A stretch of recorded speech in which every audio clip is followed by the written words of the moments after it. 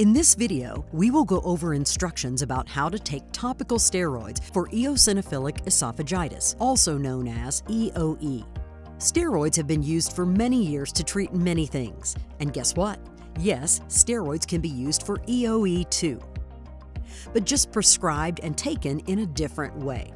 This steroid will help your esophagus feel better so that you are able to eat and drink more easily. The steroid comes in a multi-dose inhaler like this. It is sprayed into the mouth and swallowed in order to coat the esophagus. It is important to note that unlike asthma, in order to treat EOE, you will be swallowing the medication instead of breathing it in. The first step is to shake the inhaler for 15 seconds before using it. Then, remove the cap from the mouthpiece. It's important that you do not attach a spacer to the mouthpiece. Breathe in and breathe out. Hold your breath and close your mouth around the mouthpiece.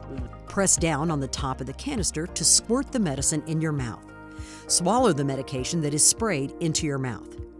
Breathe in. Repeat these steps if you were instructed to take more than one puff each time. It's important that you don't put anything in your mouth for 30 minutes after swallowing the medicine.